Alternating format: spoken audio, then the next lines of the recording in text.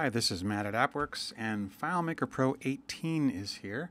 This is going to be a quick video showing you two areas where there's some changes to the user interface that we're pretty excited about over here at AppWorks. One of them is in the new Managed Security dialog. So this is a completely redesigned area.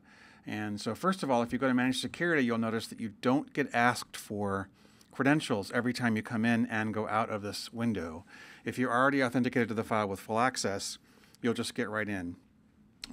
That's going to save a lot of time, especially on solutions that have a lot of files.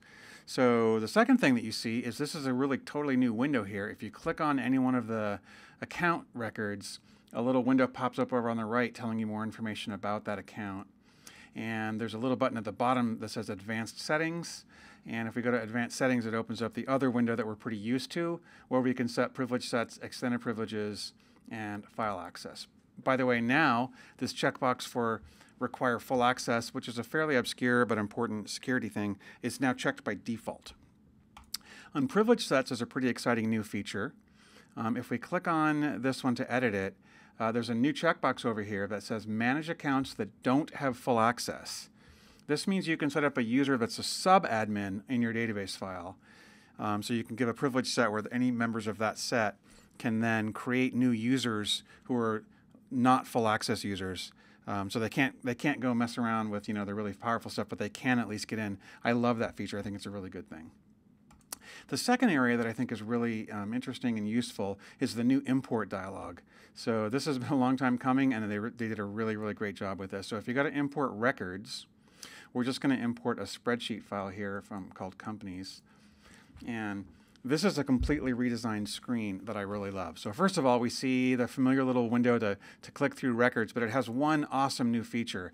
As I click through the records, I find that on the third row of this spreadsheet is where I actually find my field labels. So I can choose here and say, these are my field names, and then it will show them. The next thing that's really cool is if I want to map my fields, like if I want to map website to website, I can just go in here and type, and it'll search all of the fields in my database and allow me to map them. I kind of previously mapped some of these so you can see how they link, but it's really convenient to have that new window where you can either click through or you can search on your fields. Also, if you click a little database, it'll get you right into the definitions of your database, so you can actually add fields while you're in the import dialog screen, which is a really new thing. The other thing that I really like about this is after you click import, it'll import all the records as we are used to. This will just take a couple of seconds, even for 10,000 records. And it gives you this summary that tells you what happened with the import. So you can verify it. If it created a table, it tells you it did. It tells you how many records came in and how many had errors. And then we just click OK, and we can see exactly what happened. So those are the new features, two of the many new features in FileMaker 18. Thanks.